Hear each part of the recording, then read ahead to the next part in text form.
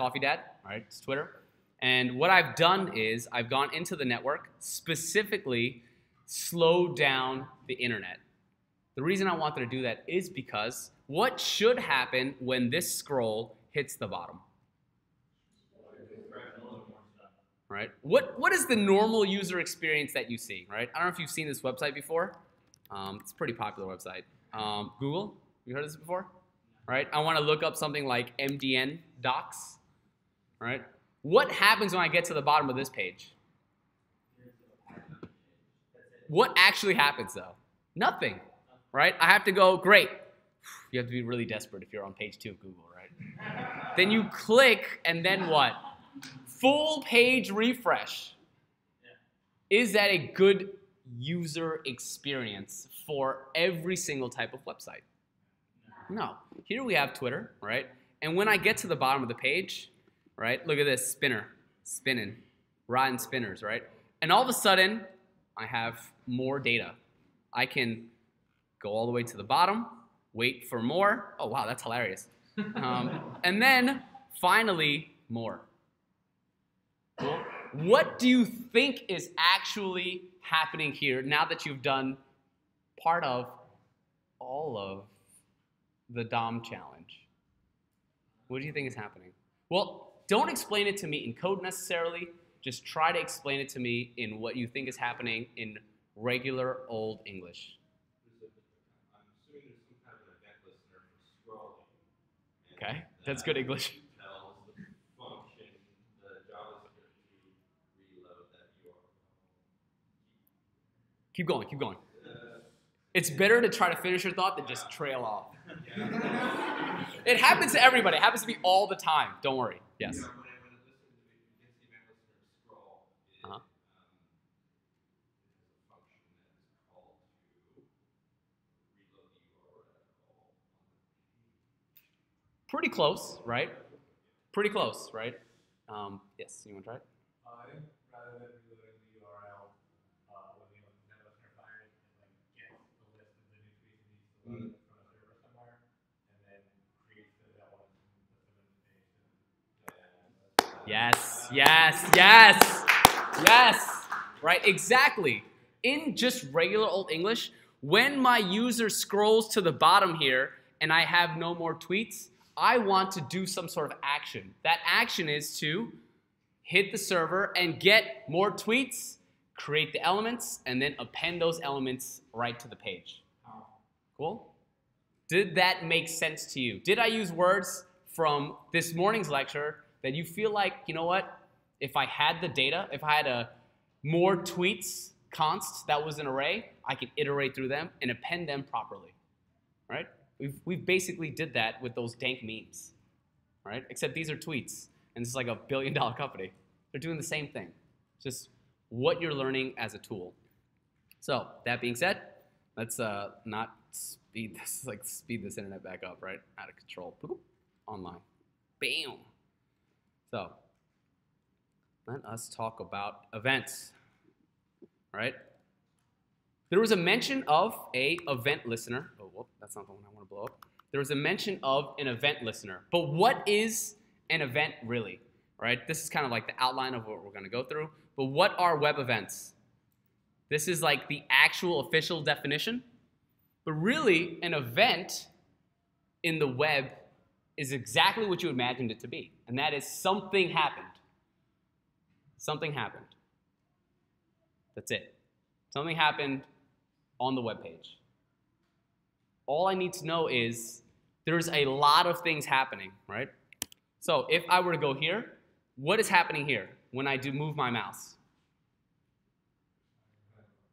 I'm just moving my mouse, right? Does the browser need to track where my mouse is? Absolutely, because what's the difference between clicking here and clicking this like button? It's where my mouse is, right? Where my mouse is. So you see how this is red, and now, oh, it's not.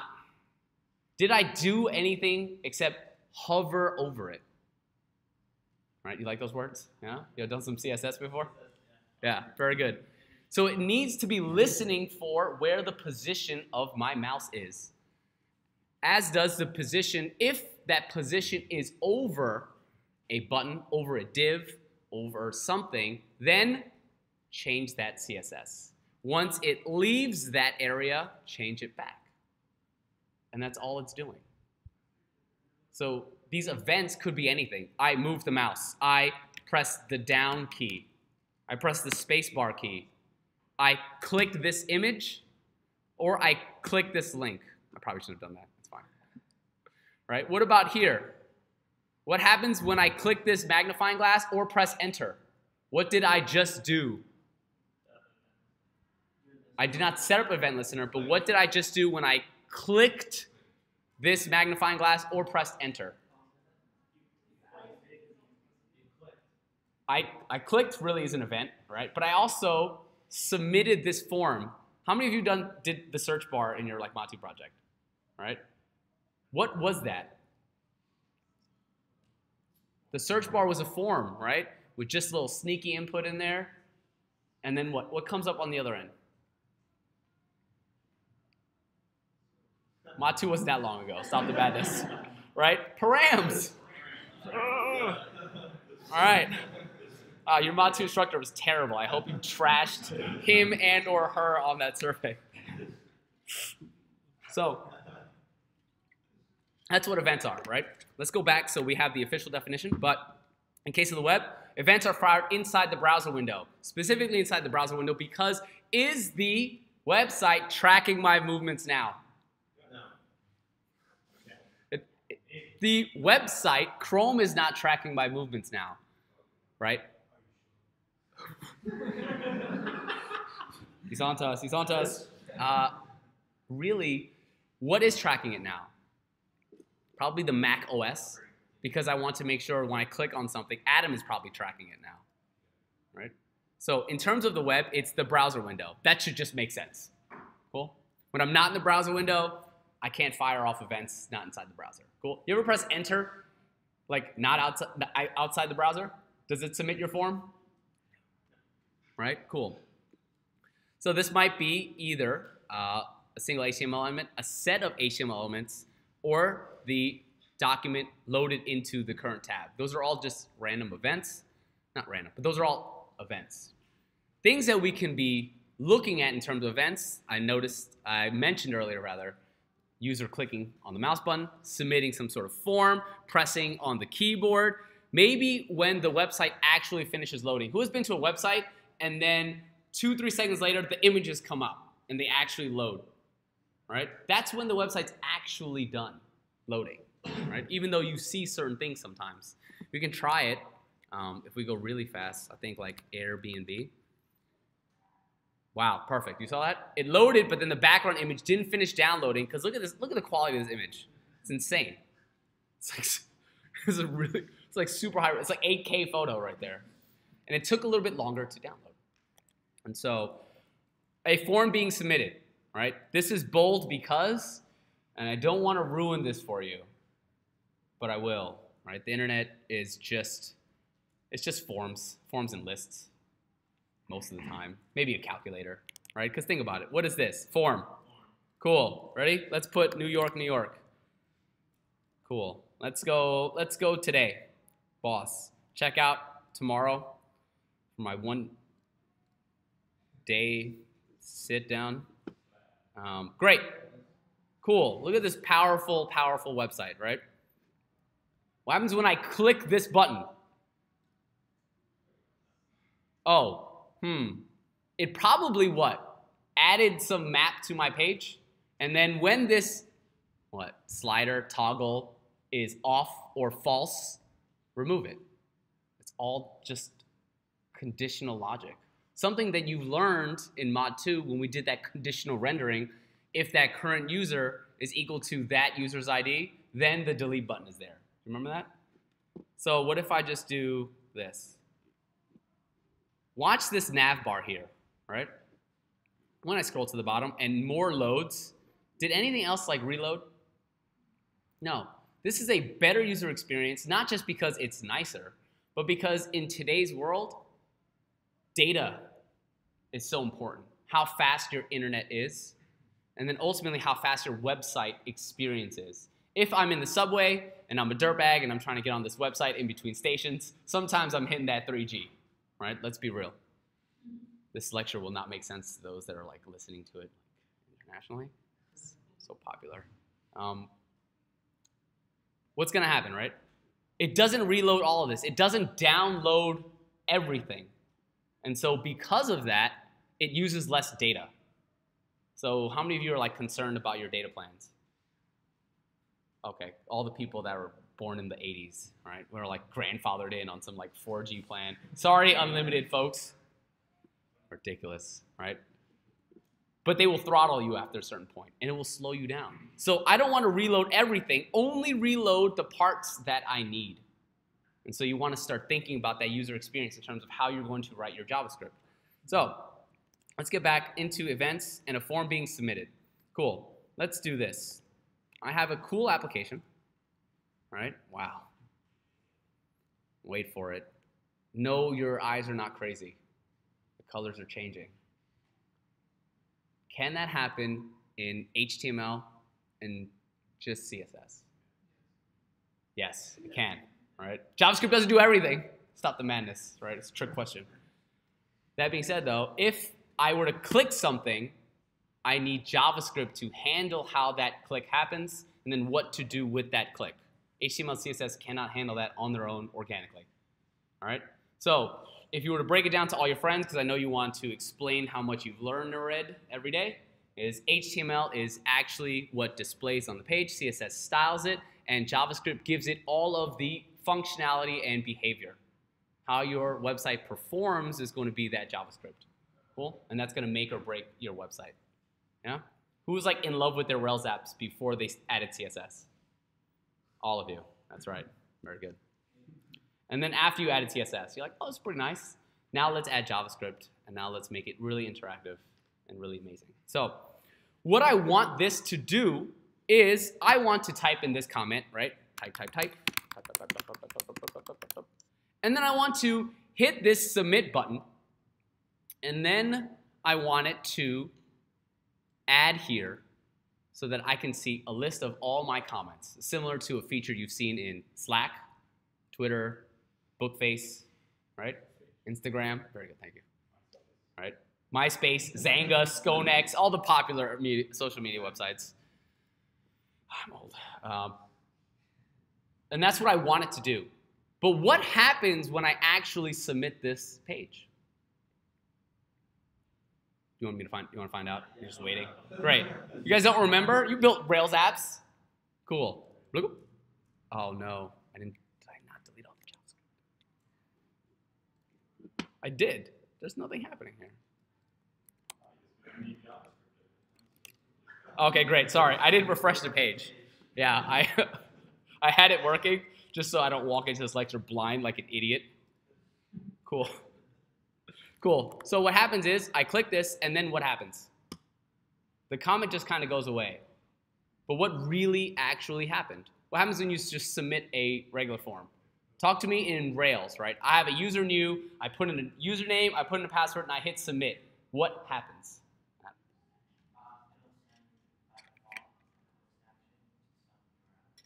Right. Who knew that? My form by default will send some post request to the server. A post request to where, though, in the form? Exactly, what the action is inside the form, right? Do you remember the form tag? And then you did one of these. Did one of these. Oh, hello, balls, right? You did one of these. Oh, God, darn it. And then you did action equals to. And then you did custom route, some cool route. Do you remember this? And then if I did not have this in here, what would it default to? Post, right? And then in order to do anything else, what did I have to do? Stop playing. Y'all forgot already, huh? Input, type hidden, method underscore override, and then you change it to put patch delete. Rails did it for you. Rails did it for you. Magic. Right? Cool. So if I know that this form submits by default, right? When I write something in here, and I click immediately and it refreshes, what should I be trying to prevent? That default action, right? First thing is, before we can even get into that, what do I need to grab a hold of in order to prevent the default action? We just learned about this morning, right? I can grab the DOM elements, right? What do I want to grab here? If I grab the text that I'm inputting, is that related to this submit button? Do they know about each other? That's an interesting question, right? Does this input, right? Input, right? If input, right? And then best friends with button. Cool? I was going to try to write a coding joke. It didn't work. Sorry. Does the input know about the button? A little tricky to answer, right? But let me phrase it this way. What knows about the input and the submit button? The form, right? So if I'm going to listen for some sort of submission of the form, what element should I grab? If I'm listening for the submission of the form, what element should I grab? The form, right? Because if I grab just the button, and I know where you're going with that, right? It's like, great, the button actually does the submitting. But again, in the similar way, the button doesn't know about the inputs. So when I listen for a submit on that button, when I do that submit, what are the params on just the button? Nothing. I need the inputs that go along with that button, right? I know, I thought that like for the first time too. It should be the form. So I want to be able to grab the form. So let's do this. First of all, good code does what? You need to test it, right? I realized that immediately after I asked that the question was impossible to answer. I'm sorry. So you should test your code all the time, always and forever, right? Is this console log coming up? Good. So I know my JavaScript is properly hooked up to my HTML, and my JavaScript is running. First thing I want to do is I want to try grabbing something. I can either try grabbing a div, or I can try grabbing the form directly. How would you approach this? Let's look at the HTML. Yeah. Yes, we need to look at the HTML first to understand how we could possibly grab something. Cool? So here's the HTML. Does anyone want to grab anything in particular, anything that stands out to them, or just the form?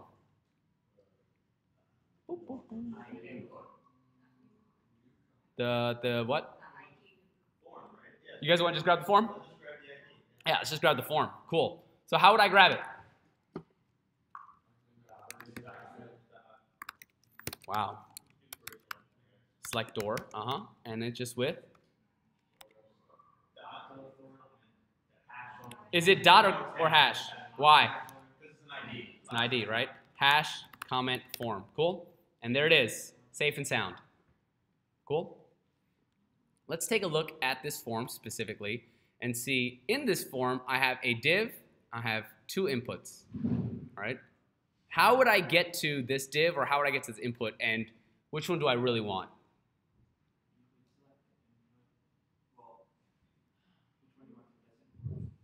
Well, what I want to do is I want to take all of my cool comments inside this input. When I hit submit, it appends them to the bottom of this page right here.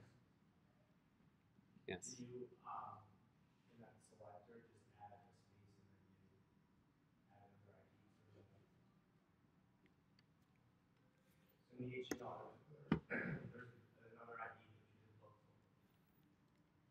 I could, right? Maybe I'm not phrasing this properly. Let's do this. Ready? I just want to grab a div, and I just want to see whether or not I can grab it, or maybe that form. So what I did was I did this document.query selector, and it returned this form. Cool? If you remember, in day one of JavaScript, your code that you write and where you write it matters. So in the browser, it works perfectly fine. Inside this, I will say, is this cool if I just do like this? No. You guys should all just be like, stop playing, right? Cool, all right? So now I have access to this. Can I log form. Oh, that's not going to work. I don't think so. I think in the string it'll just literally say form. Right? Can I log this form just like this? What should I see?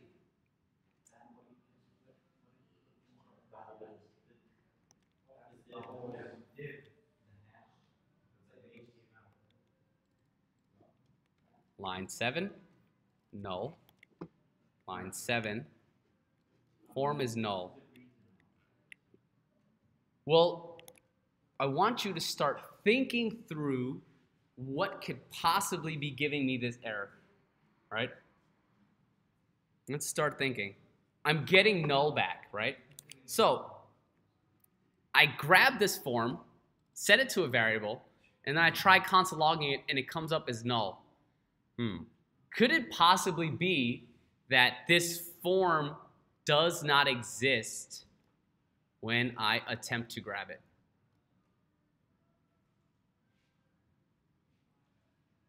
We're getting some like blank stares, right?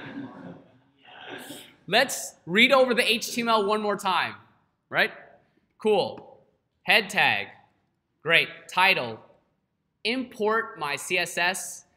Import and execute my JavaScript. Then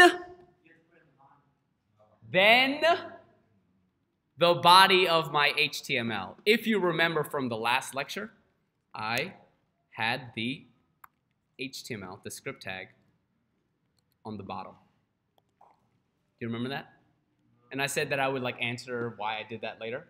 Let's try it now. The script tag is on the bottom. So the JavaScript will run where it is imported. So how can we possibly solve that if I want my script tag, which is best practice by the way, to be inside my head tag? What should I be waiting for before my JavaScript fires? I should be waiting for that page to load, right? That makes sense. How can I wait for my page to load? What would I be looking for? Well, I know that I have a web event that can listen and check to see whether or not the page was loaded. Oh, I thought I blew your mind for a second. You're just yawning. I thought I said something crazy and you were like, and then it turned into a yawn. That was embarrassing for me. I'm sorry. Embarrassing. Cool. If I were to look that up, I can simply see that it needs to be, right, on the document, right, as we remembered earlier, the DOM, I can listen for that page to load. So how do I listen for events? Right, you guys did the challenge? Or should I just Google it? I need to be listening for the event to happen, right? So add event listener. Have I never wrote that? Great, and what am I listening for? Something called DOM content loaded.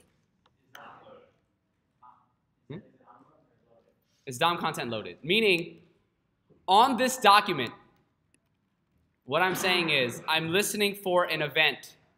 What is that event? The event is DOM content loaded. And what do I want to do once that DOM content loads? I want to do something, right? And how do I tell JavaScript to do something?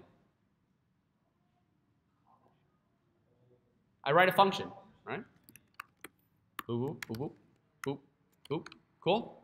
And now I can simply put in all my code inside this. What this is saying is, again, the document is waiting and listening for when the DOM content is loaded. After it finishes loading, it will execute the reference to a function. This is a what in JavaScript? Callback, right? This is the callback, yes. Is there any advantage for using the arrow syntax for defining functions like there is for using const and That is a mouthful. To answer, yes.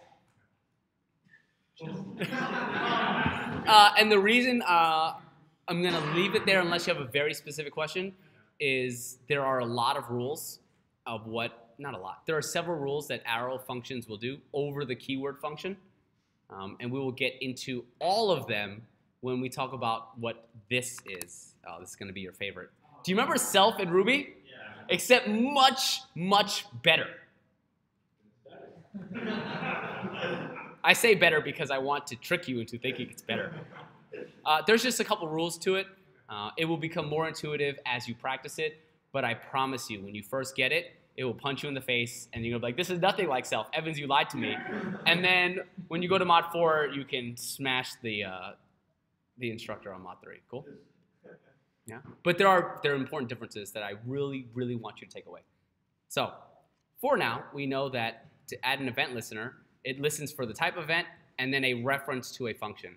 How do I know that this is a reference to a function? Well, the truth is this function invoked? Boop, boop. No, I'm just passing in a reference to a function. Meaning, I can simply say, right, function do stuff, bloop, bloop, bloop. All right, and all it's going to do is console log something, right, in string. Doo, doo, doo, doo. Cool. I've declared this. Can I just take all this out and just go, great, do stuff. I need to pull this out. Bloop. Oh, actually, I never closed this. Embarrassing. Embarrassing. Cool. Why would this work even though I'm referring to it up here? Hoisting, right? Because that function keyword says that it will be available even before it hits the line. Do you remember? Cool. So what is do stuff in reference to this? What would I call this? It's some JavaScript terminology, right? The callback. This is just a function that gets called after something else, right? It gets passed in as a function. Cool? So, are there any questions on event listener, what it's listening for, and a reference to a function? What is the difference between this and this?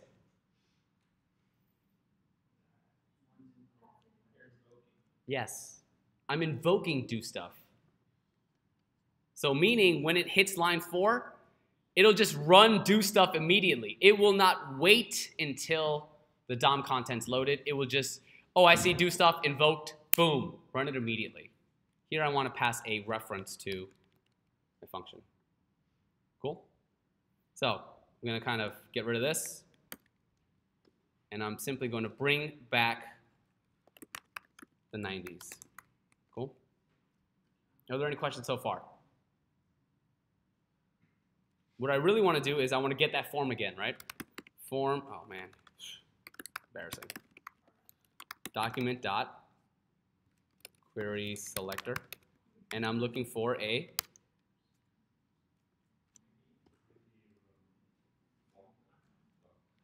comment form, right? Bloop. Cool, and all I want to do here is log the form.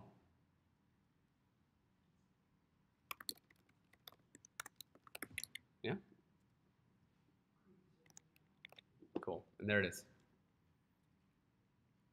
Now, thinking through, right? I've got some text in here. I've got the submit button that I know sends a full page refresh. What do I want to do first once I grab this form?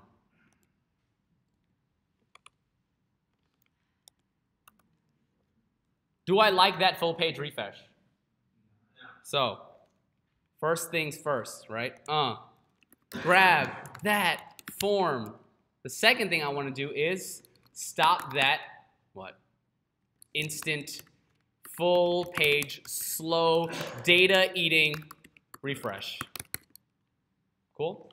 And how can I do that? When does the refresh happen? When I type? When I click here? When I click this button here? When I click outside? When I click what? Submit. Right. So, what does submit sound like to you?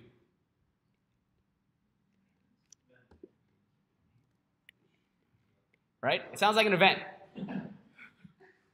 So, I want to listen for an event on what? The document? On the form, right? So, I can do form dot add event listener. So I'm adding an event listener on this form. Cool? And how do I do that event listener again? What do I want to pass it? What do I want to listen to? A click of the form or the submit of the form? Because I could click the form all day. Does that form submit though? Right? I want to listen for the submit. Right? And then what is the second argument? The callback function, right? Boop, boop, boop. Did I name this function? No, right? When I submit this form, what information do you think this function will need?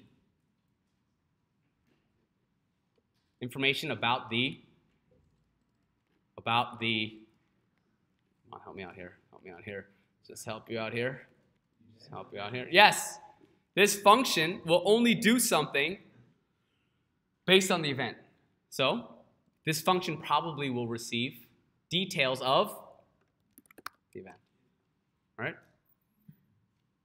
All we want to do right now is just simply console log event, right? Because I'm not sure what that really is right now. I just know that when the user submits my form, I'm going to run something. I don't know what it is yet, but I know that something will happen. This function, this callback function, will get details of the event, right? That makes sense. So let's take a look. On refresh, I do log me, please. Bloop. Huh. Weird. Did you take a look at this console real quick? Log, log, log. Did you see it? It logged and then it did what? That full page refresh, right? Trash. I want to prevent that full page refresh. So by default, the form will do what? Refresh, right? It will send the post request and then it will do a full page refresh. I want to do event and I want to immediately prevent the default. What does this look like to you? A method? Yeah. So if that's a method, is this a reference? Is this done? Or I need to invoke it. Cool? I keep saying these things because you're going to make these mistakes. I make these mistakes. Yeah? So now that I've prevented the default, let's just take a look to see if it in fact stops that full page refresh. Ready? Stop. Hajima, right? No? Cool. Wow.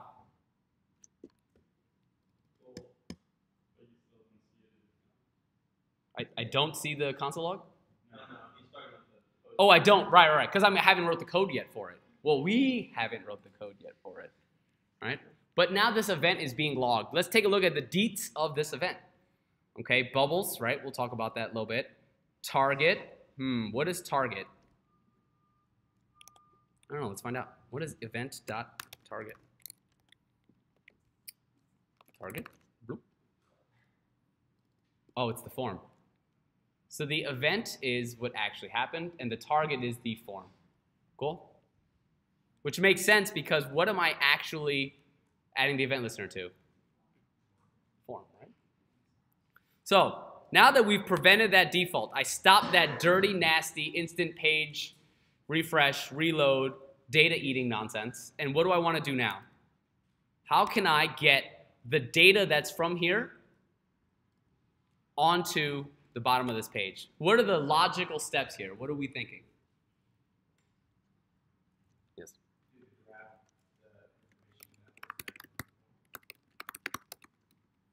Just the form, but specifically what? Right? Specifically the input. Cool? How can we grab the input from this form? Yeah, you had something?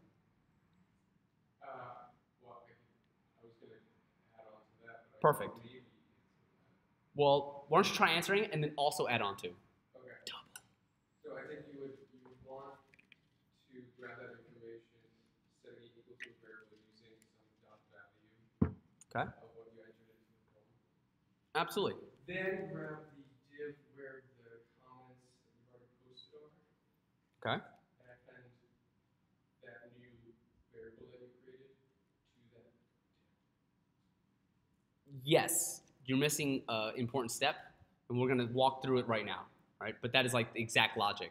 So I'm not asking you to think like computers, but generally speaking, right?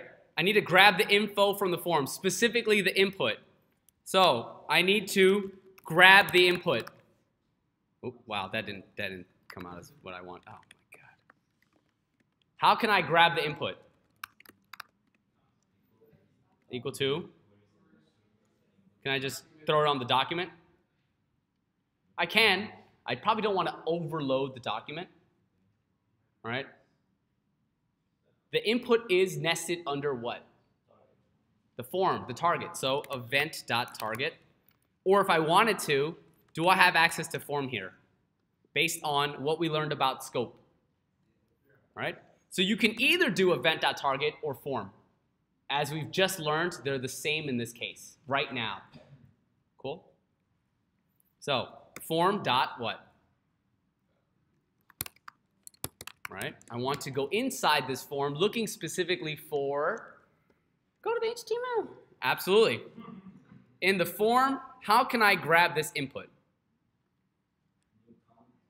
New comment. If I did not have new comment, how would I grab it? I would just add the ID. Right? And I say that jokingly, but also not at all, because maybe, so I would just add that div ID right back in there. Cool? So now I can get access to it. Right back into my JS, I would be looking for what? The new comment ID, right? So, cool. What should I do now? Immediately test. Absolutely. Great response. Cool. So, how can I actually test this input? Ready? How can I test it? What would I need to go through? What would I need to do? I need to submit the form, right? So I can trigger all these other events. So let's do that. Triggered. Cool. This is the input. Did I get it? Yeah. Great. What did we learn about inputs? They have what kind of attributes to them? ID, type, placeholder, but also, what else? Well, let's do this. How about I drop a little hinty hint? Instead of placeholder,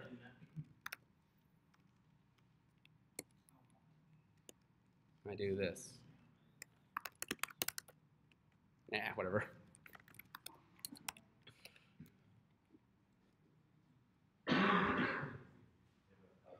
Right?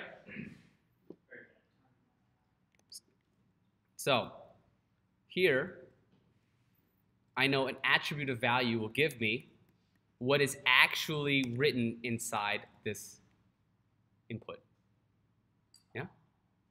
In the same way that we did that image tag and we checked the source attribute, I can probably get the input tag, right? I haven't done it yet, right?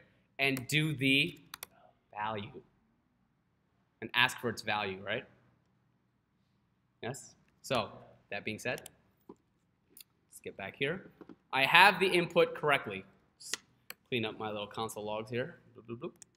I can do input dot value. What is this? What would this give me? It would give me whatever the user typed inside the input box, right? Do I need that? Great, so I have officially grabbed the input. What is the next step I need to do?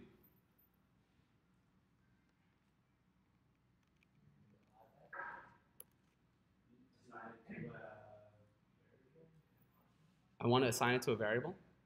I'm only asking because I want you to start thinking this through, right? It's painful at first. It really is, because you kind of don't know what you can do, but I want you to start thinking through what you want to do and then look up the code to do that, right? That's like the thought process. Every time you need to implement a new feature, what I'm really trying to do is I'm trying to, in English, take whatever the user inputs here, and I know how to get that. I know how to grab that. And then I want to append it onto this this div or this container, this comments container here that I saw in my HTML. So can I input text directly right onto the HTML? Can I append it? Can I add onto? What we've done before is actually replace the inner text of a div that already existed, right? Is that what you want to do? No, we need to make an element first, right? So make that element I want to hold my input. So I can just do document dot create element, elemente. And what do I want to make it? Do I want to make it a div? No. Right? I mean, I can, but what would make more sense? Like a paragraph tag, right? Do I have access to this right now? No. Can I just do para equals? Stop the madness. There we go. Stop the madness, right? So I have this paragraph variable, right? Great. And what do I want to do with it? Now I want to change its text on the inside, as opposed to grabbing a random div and changing its text and saying inner text. And I want to assign that what? Something? The input.value. Can I just do something like this? Const user input. And then change this to user input? I could, but that code is disgusting because I'm only going to use this like one time ever. All right, so let's go ahead and change that right back.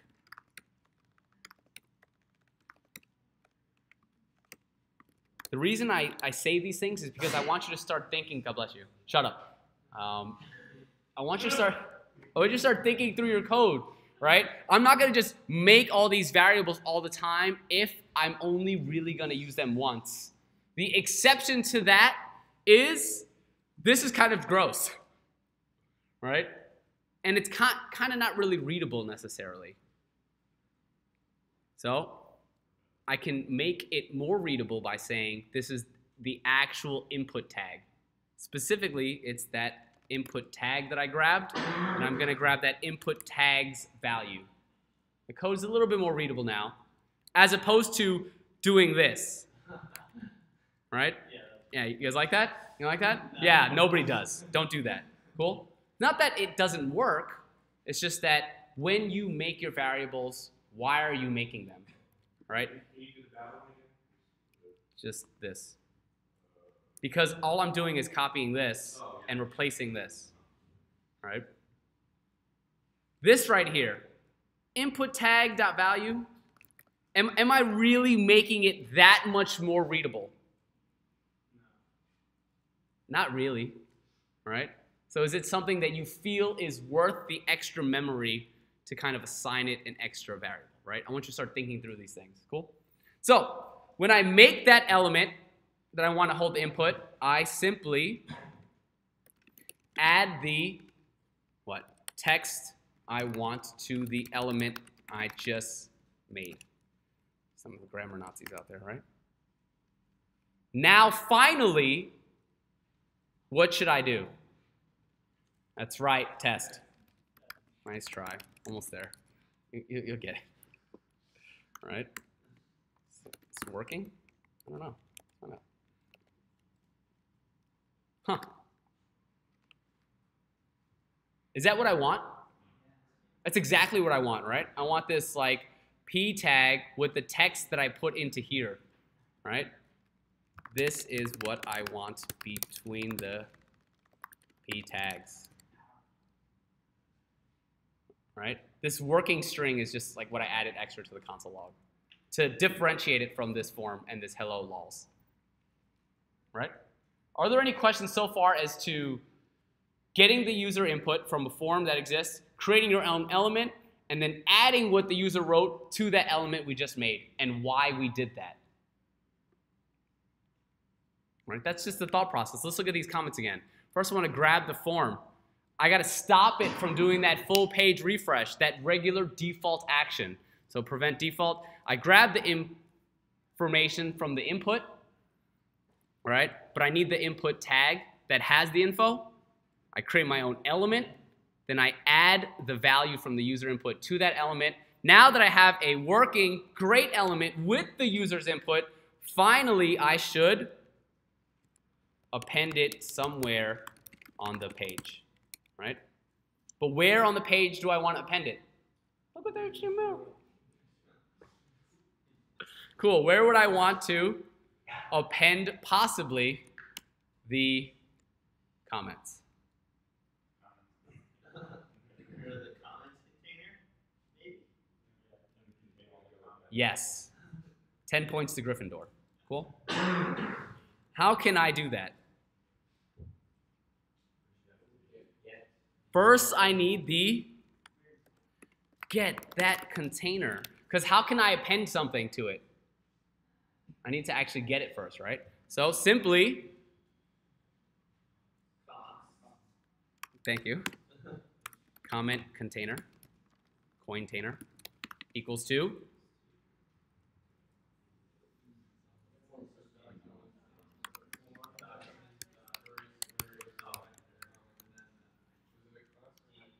absolutely, very good, right?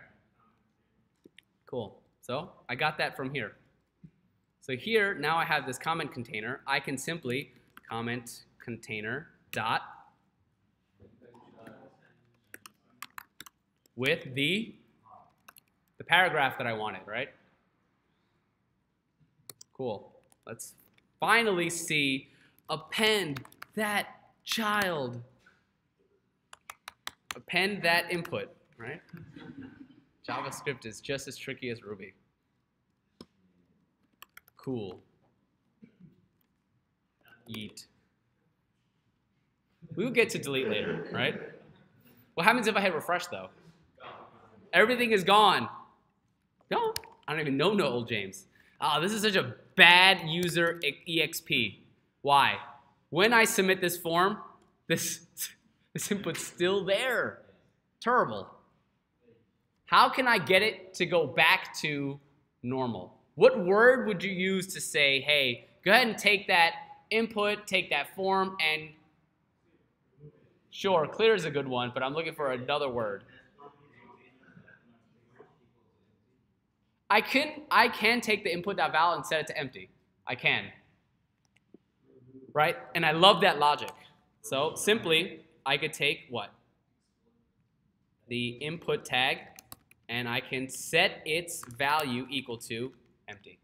I can do that right at the end. But then I can also take the form, because what if I had more than one input? Will it, like, if you do that, will it, like, look ridiculous? Oh, that's nice. Yeah, that's real nice. Thank you. I made it myself. Power. Where is that? Full. Where is that function? Or is that inherent? Well, I'm calling this on what? A form. Oh, it's a method on Form. Which is a method that is built into this node element. Specifically, form. Do you think I can reset a div? No, probably not. Right? Can I reset a h1 tag? Yo, that don't make no sense, right? But I can reset a form. So each node will have sometimes unique methods attached to it, right? So, did anyone? Go ahead. So form now is holding an instance of the form, right? Yeah. So when it says form, does it only reset the instance? It's resetting it on the page. No, it just clears out anything in the inputs. It sets it to empty string. The page, not from the instance const for, right? What do you mean on the page? Like for me, when I use const form equal to document and Yeah. the last line, that means I'm holding an instance of the whole form inside the constant form. So if I do any work on the form, it's done on the variable, not the form itself. It's. I'm confused. Do you know what he's asking? I think I know what you're getting at. So I'm a little confused on the I think question. a couple things. Number one, it's a constant. Why the hell am I allowed to change this? Oh, Right? okay. Okay. Firstly, because something is a constant, it's not really like a true constant. I just can't reassign or redeclare that variable. I can still manipulate it, right? If it's an array and I make it with a constant, I can still dot push into it, right? That's fine. As long as I'm not assigning or redeclaring that variable, that's fine. If I wanted to create a true immutable constant, I would have to use object.freeze. Furthermore, the constant form on line 7 is just a reference to some element in our tree. It's just a pointer to an object. Yes, because It's a reference to an object. objects are passed by reference or passed by value. Reference. Right? They're passed by reference. Cool. So if I do something to form, does that do something to this? Yes. I believe the question from day 1 was, why would I want to pass by reference? Oh, does it make more sense now? Okay. Okay, well, we could sit down and take a look at it. But what's happening here is that I'm assigning this variable to equal this object. So when I do something, right, like reset the form, right, this actually also gets reset. Does that make sense? Because it's not pointing to two different things. That's why passing by reference is really important. Yeah? Otherwise, this would make, in Ruby, a separate object. So when I do form.reset, the DOM form that's right here won't actually change. So it needs to be the same thing, the same pointer in memory. For shizzle, yes. So since you reset your form and you froze it, like nothing actually changed beyond what's just in the DOM view? Like you didn't touch the database, you didn't actually send the submit form through, right? I didn't touch the data. No. All right, and this is my fault. And once you reset it, it's just gone. Yeah, this is my fault. So right now we are in a persistent list environment. What I mean by that is all this JavaScript is simply going to affect the behavior on your website. But notice we have not made any requests to the database. We haven't affected the backend. So when I refresh, everything goes away. It did not persist. We will learn Thursday and Friday when I introduce you to Ajax and how to touch the database and using asynchronous actions, like for example, how Coffee Dad runs asynchronously with this extra sort of like GET request, that we can affect the database and then make those changes more permanent and last after the refresh. Cool? That's like the next step. This class is so strong. Usually everyone's like, oh my God, events. And now you're just like, cool, events, got it, great, let's mess with the database. Whoa. Exactly. Great question. So, all right, are there any questions so far on the thought process as to how we did everything here?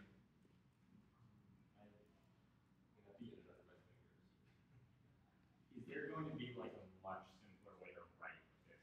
I imagine that this is going to be on like every level. Is there a much simpler way? To be honest, There's not like a shortcut. I'm not going to oh, are you gonna? I bet you all have really gotten tired of me saying, who likes being upset, right? Who likes being upset? Great. This is about as clean as it can get, right? Basically, I'm listening for the submit of the function, right? I make sure I grab what I need, and that is the values. And then all I do is I make a new thing, add the value to the new thing, and then append that new thing, right? That is like literally the absolute bare minimum steps, right? That sounds more confusing, right? And then I reset it, right? And it reads very much like the step-by-step process, and I keep referring to this procedural thinking in JavaScript, and that is in the beginning, right in the beginning, when I said, great, from here I want to take this input, hit the submit button, and then add it to the page. Isn't that exactly what we did? I was able to first listen for the submit. I stopped that immediate page refresh. Then I grabbed whatever the user typed. I made a p tag to put whatever the user typed into, and then I just added that p tag right onto it. Right? That's like the procedural way of thinking about it. And so as you start to go from, hey, how do I take this input and put it on the page?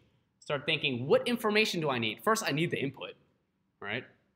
And then what is going to trigger the action? Well, the submit button. Once I submit, the user is saying, I've locked in what I want to write, and I want that text appended to the page.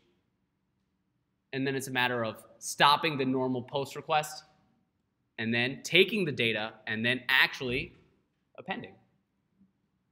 Cool? Yes?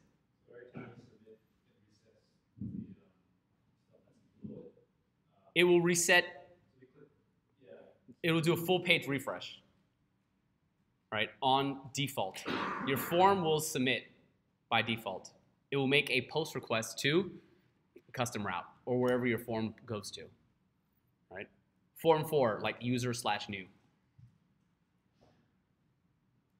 Right? So, I'm sorry, I didn't really answer your question. I'm sorry. What was the question again? Yeah, so the reset, every time you submit something new, Yeah. So it clears out all the inputs within the form. Meaning if I had multiple inputs in here, like username, password, social security card, credit card numbers, all the normal stuff you sign up for a website on.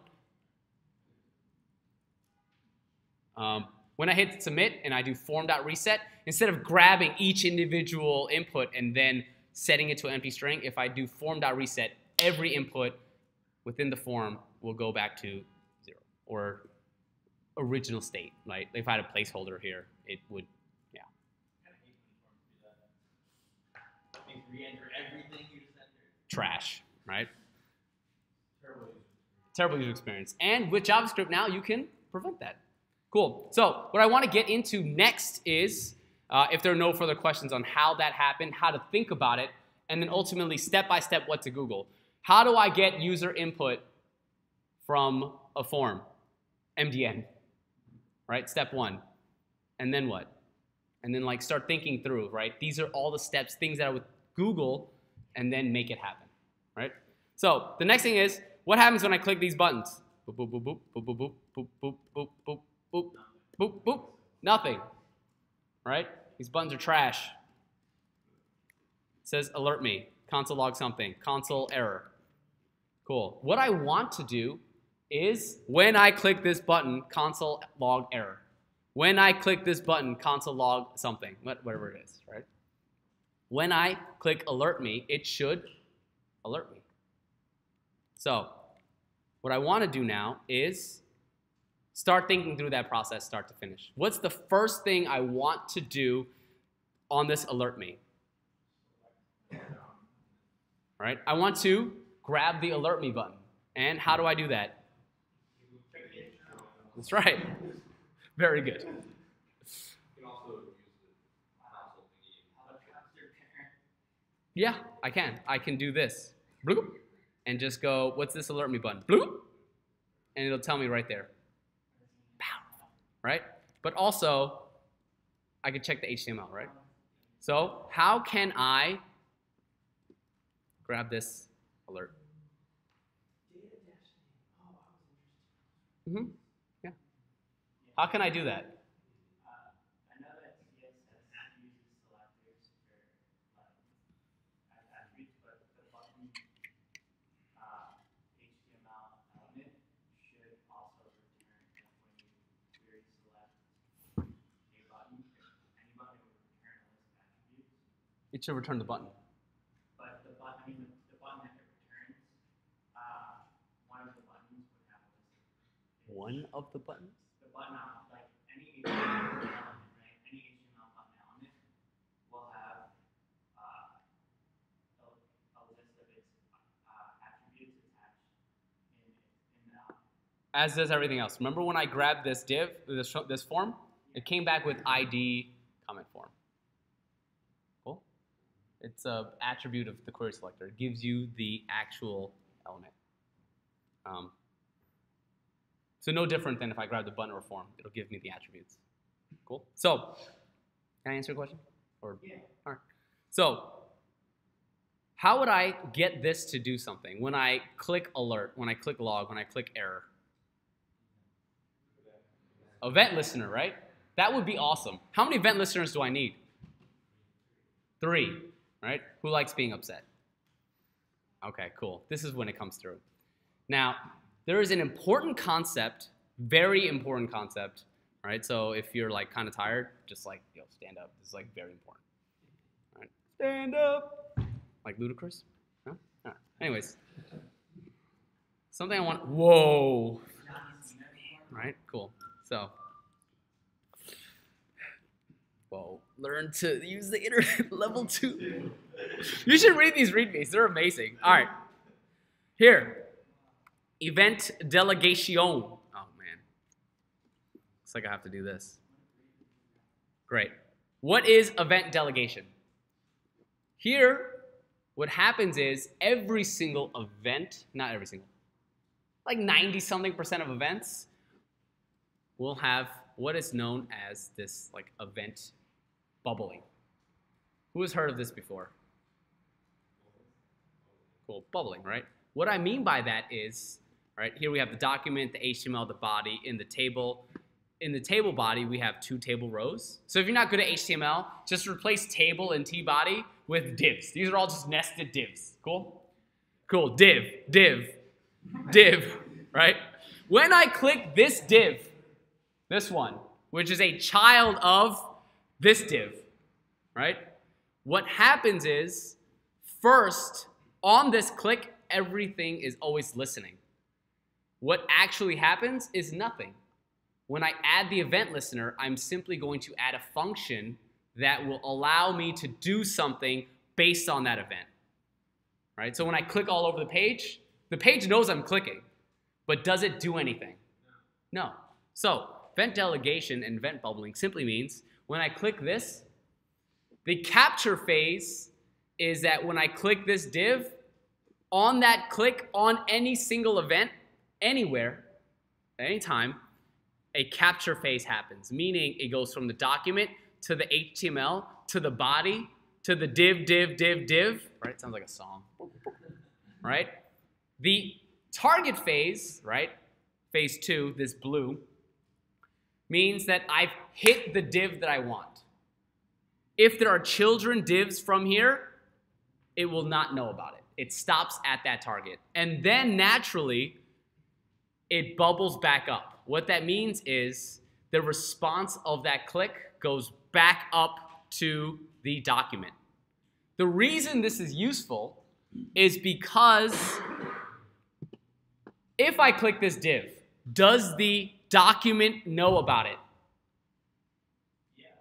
Yes, the document knows if I click this div. If I clicked this div, does the table div, that's terrible, know about it? Yeah. Yes. If I click this div, do these child elements know about it? No. No. Are there any questions so far as to just event bubbling? What the capture phase is, hitting the target, and what the bubbling phase is. All you really need to know is that all the parents will know about the action. So if I click this div, does this sibling know?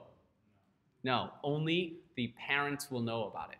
So this is useful because instead of creating 3 separate event listeners, I can create 1 event listener and listen to see, did I click the alert, the log, or the error, and then do something.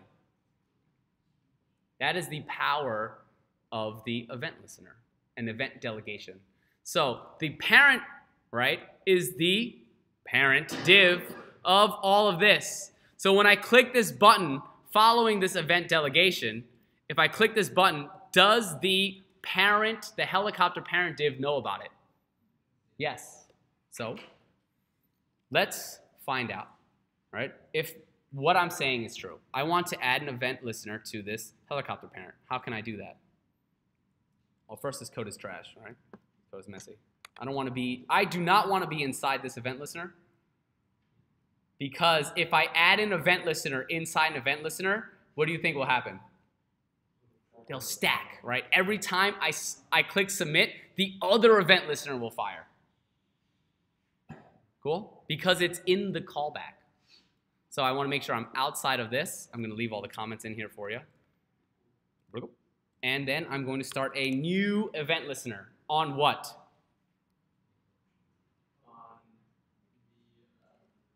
Just for now, parent div. I'm just writing these because they're like, that's what the name is for you to learn, right? Like I would never name something parent div. That's like really it's just too generic. All right, I'll put like helicopter div or something. Cool? And then I would just grab it. With what?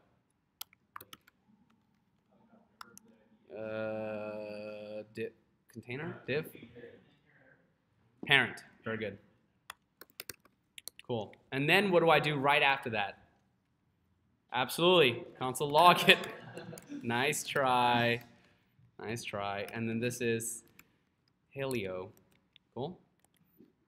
What do I need to do to make sure that this fires?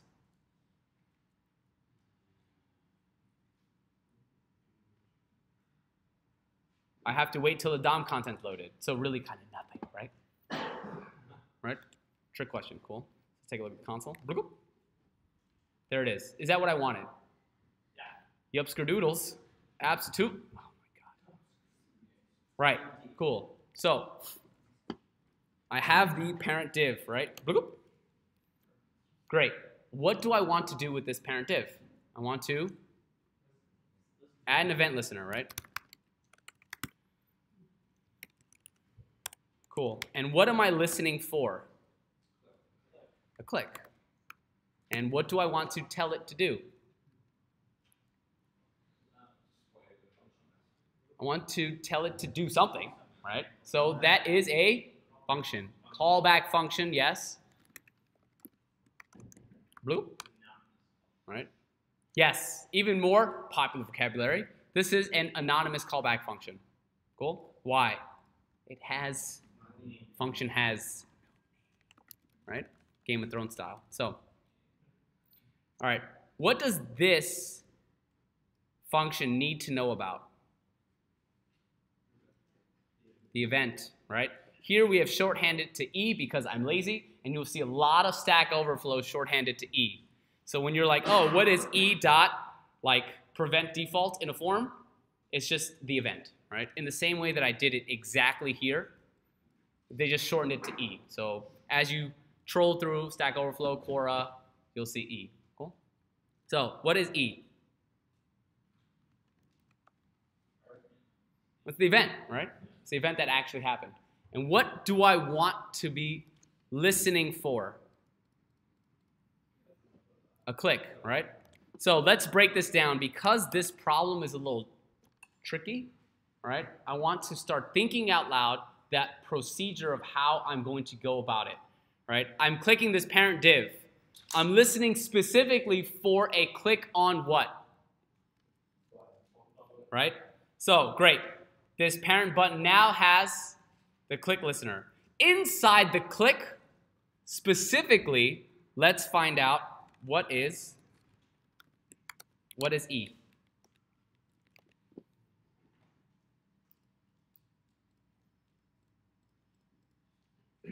Cool. Actually, I probably should have said something else. And that is, I'm adding on the parent div, which is helicopter parent, an event listener of click. And I'm simply going to log E, right? Where is helicopter parent? It's this whole div here. Does this div know anything about the comments container or comments? No. What about the body? A little bit, right? If I put a click listener inside helicopter parent, and I click here inside the comments container or here inside the form, will it know about it? No, it's only inside what's highlighted here. So let's prove that. And that is, I have a click on the helicopter parent div. So if I were to refresh, and here's the body, I'm clicking, right? And where is the helicopter div? find it. Oh God. Oh God. All right. Yeah, there. Helicopter div. That's it right here. So it will only register clicks inside here and console log them. Does that make sense? So if I go, watch where the border is, right? If I go, sorry.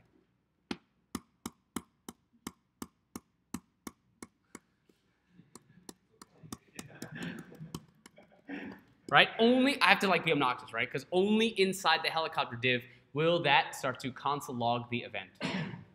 Cool?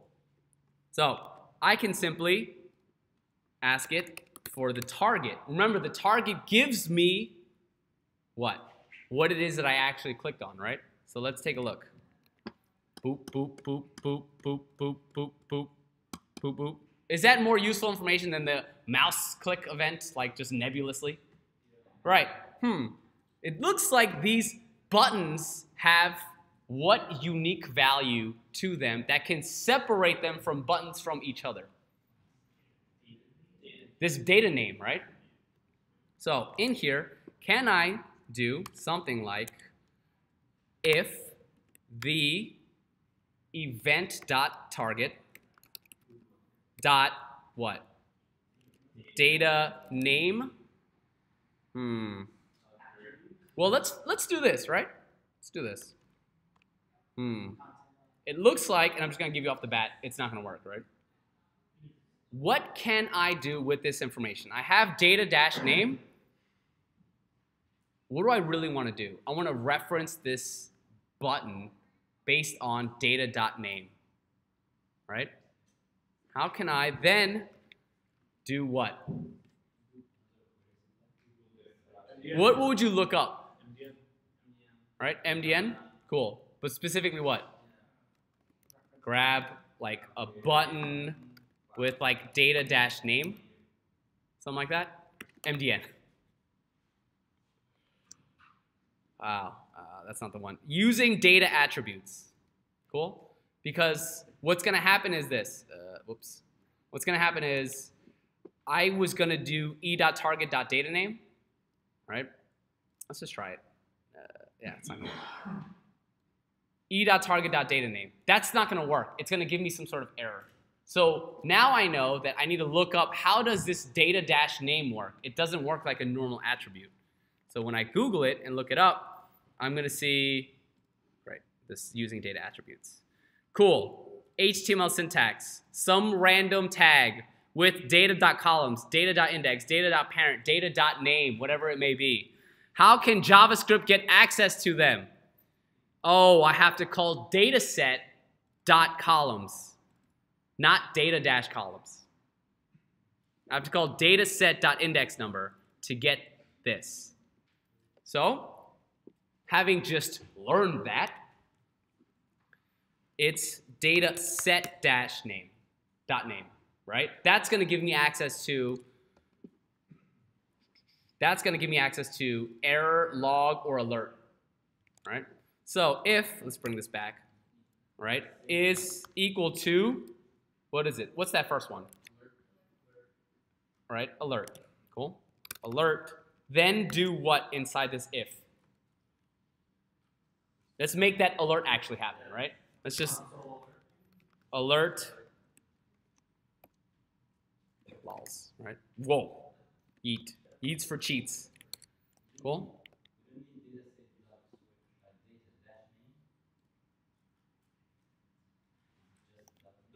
No, it's dataset.name. And here, according to the docs, if I have a data-columns, right, I was going to run into that error. When I do run into that error, which is exactly what I'm trying to explain to you, like you're going to try to do something, kind of makes sense in your head, you run into an error, and you're like, this data-names doesn't work for me.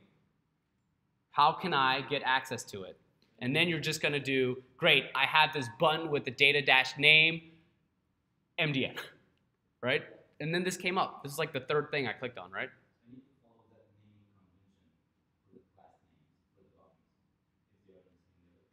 If they're on the same level, and let me explain dataset, right? Let me just dive into dataset for a second. So here you can imagine, right, when you iterate through something in a database, What's the first thing inside your database in your object? The first thing. Always the ID, right? The primary key. So naturally, when you iterate through, and I did all those dank memes, I created them from an array. I just made an image tag, and I made all the dank memes image. But when I'm doing images from a database, I'm probably going to have image objects with an attribute of like a URL or something. So far, so good? When I create all of these images on the page, how can I grab each individual one separately, knowing what I know about event delegation? I have to separate them by ID. So I'm probably going to add, as I iterate through, some sort of image ID equals to what? That image.id. And then the source is going to equal to that, I don't know, I'm going to interpolate it, image.URL. Something like that, right? You're going to get the gist of it, right? Do you like understand where I'm going with this? Did I lose you? If you're iterating through from a database, it's going to make more sense tomorrow. That's fine. Great. So this ID is going to be unique. The thing is, what if I just want to be able to grab it? I don't necessarily want to add IDs, because IDs in classes are used for CSS. If I start adding IDs like 1, 2, 7, 9, 13, right, that can get kind of tricky. I want to differentiate this somehow, not add any CSS to it, possibly unintentionally. I want to do something like data.id, data-id. So this data set can be named whatever it is that I want in order to be able to grab it later at will. Cool? So that being said, I now have access with JavaScript to what it is, and I simply did, if this data set is equal to .name is equal to alert, then run that alert. I can then do an else if, right? But I mean, there's like no such thing in JavaScript. It's basically another if statement. But shh, don't worry about that. Cool. Else if what?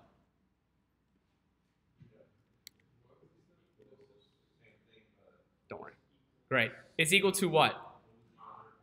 Log and error. So log. What's this going to do? All right. Click me. Cool. And then lastly, I can do another else if. Paste this Bad Johnson in. And what's that last one? Error. And then do something console log. All right. Actually, right. Bad. Muy bad. Cool.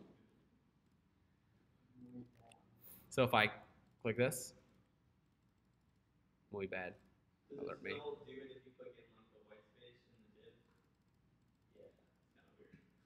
Well, it's because I'm console logging everything in Helicopter Parent. I just got to get rid of this.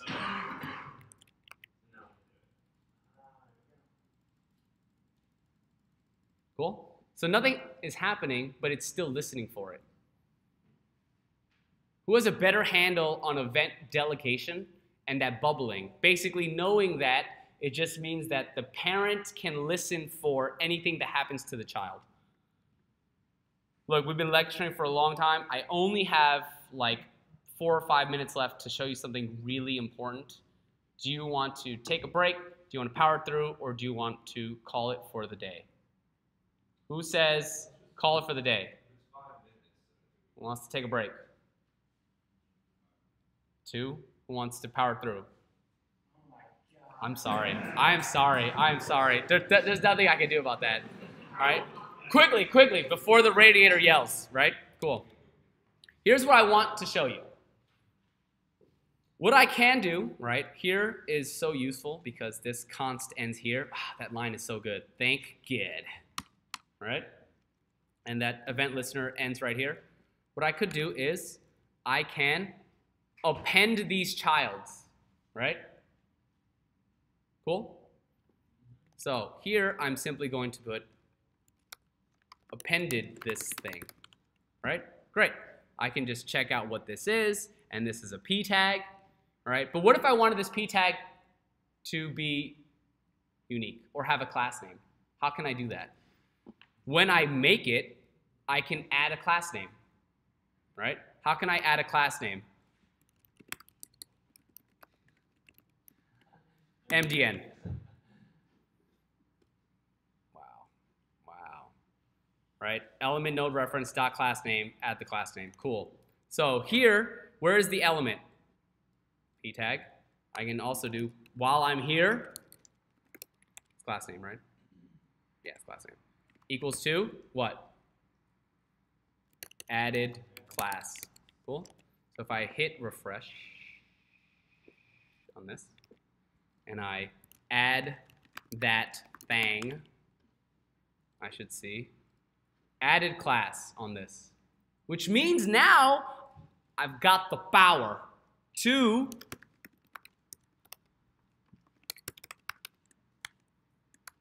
nice try.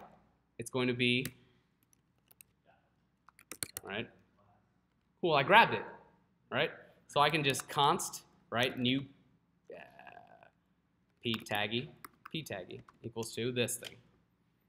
Cool. Can I add an event listener to this p tag? Sure, right? P taggy dot add an event listener, and all I'm going to do is listen for a click, pretty easy, and it's going to run a function. Thank you. Shift enter. Cool, right? So here, what am I going to do? I just want to console log something, right? Don't get into the idea of console logging is that this is where you would actually put logic to something. We only stop it at console log to show you that this is what the tool can do, right? So don't think that like, oh great, I can console log. I'm the best, right?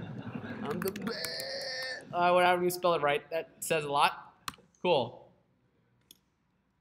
So if I click this, it says, I'm the best around. Nothing's gonna ever bring you down. You're the best. Cool. So I'm just gonna take this code that I wrote and do it to it, right? I'm gonna rip it. Bam! Except I'm gonna get rid of this warning from the console. All right? Cool. Are there any questions so far, what I did? All I did was I grabbed this thing, and then I add an event listener to it. Cool? So when I refresh, I should expect that you're the best around. Nothing's gonna ever bring you down. You're the best. So when I click this, what should happen?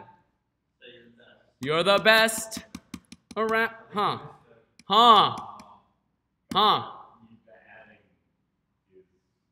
This is the important point I want you to know.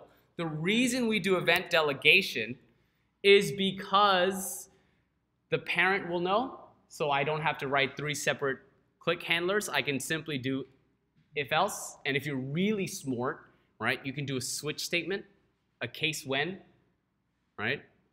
Like case when, like alert, log, or error, then do something. It's even better. But what I'm really trying to say is, when you add these event listeners, in the same way that we ran into that error with the DOM content loaded, when my JavaScript first loads, it's going to add these event listeners to when the DOM content is loaded. When I first load the DOM content, is there a p tag with the class added class? No. So the event listener never gets attached to the p tag. Even after I added it, right? And I add the p tag on the page now, when was the event listener added? When the page loaded. When DOM content loaded, the event listener was attached. The fact that I created this p tag and added it onto my page, the event listener, what? It never got added to it, right? What were you trying to do with that event? You would hover over the text there and it would do something? Is that... Yeah, when I clicked this, it told me I was the best, but I'm not, obviously. So, This is like, so you will run into this error. I need to point it out so you understand, right? When you add the event listener, it is when the DOM content loads. When it is first fired, it attaches the event listener. Just because I added the p tag later, this never gets fired again. because it only fires one time on DOM content load. So what I want you to walk away with is, how can I add an event listener to something that does not exist or doesn't exist on the page yet? Well, let's think it through. With the power of, I could simply listen on the parent for any future p tags that have a class on it. And so after I create the element, add the p tag, is the event listener there? Yes, because I added it to the parent that existed on DOM content loaded, listening for a p tag with added class. So that's how to do it. So event delegation is important, knowing what we know about event bubbling. Yes. Couldn't you also create the event listener in whatever function is creating the new element right after the element gets created? What you are saying is I can add the event listener right here when I create the element. Absolutely. But every time I submit, it attaches another event listener. Which you can imagine, right? If I add the event listener here, and this is the last question, then I'll move on. If I add the event listener here, on the submit, it will add the event listener here. If I submit again, there is a new event listener. So when I click this new paragraph tag, after I've submitted 3 times, it will do the event listener 3 times because I've added event listener every single time I create it. So, event delegation. Cool? I know that was a lot of information. I appreciate it. The class is very powerful. If there's no other specific questions, that's all I have for you today.